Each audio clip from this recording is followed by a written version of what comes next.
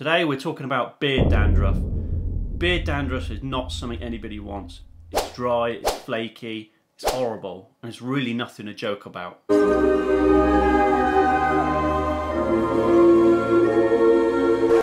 Sorry, I couldn't help myself.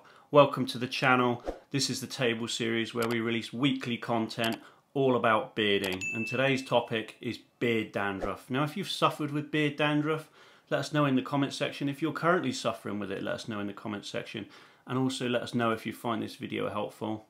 So I'm going to be telling you all about beard dandruff in exactly 3 seconds.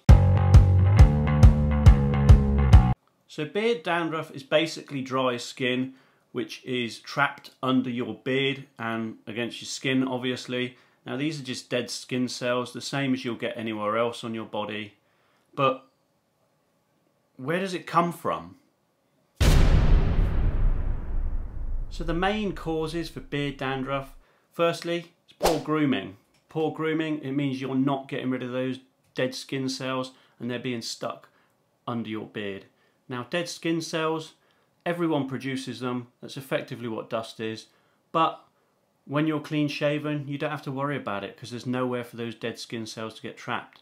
When you've got a beard, they get trapped underneath there, which is why grooming is hugely important.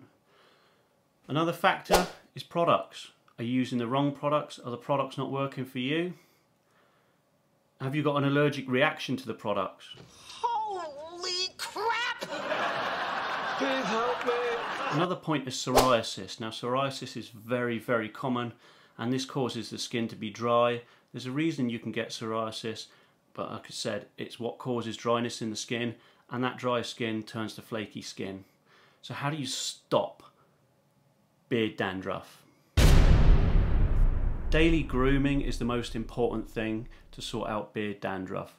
Now what you're going to need is a decent ball hair brush, and a decent ball hair brush is not only designed to style the beard, but it also will pull out all of the dead skin.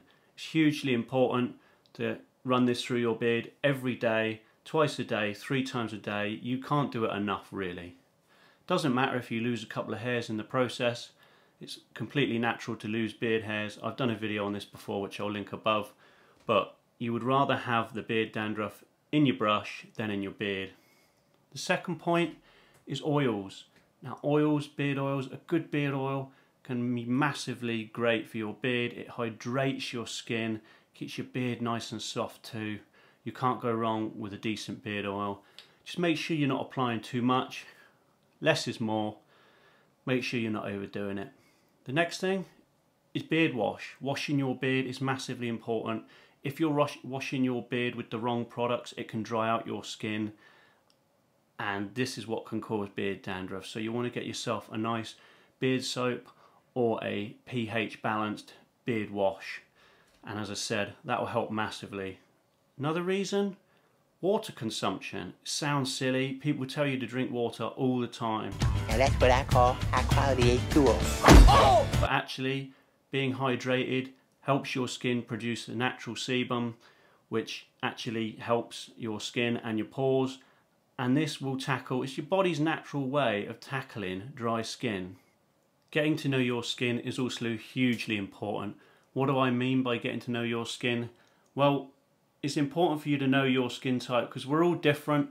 Some guys might have oily skin, some guys might have dry skin, and it's important for you to look after your skin and take notice. I can give you as much advice as I can on this video, but it's really down to your judgment to take my advice and use it to suit your beard the best.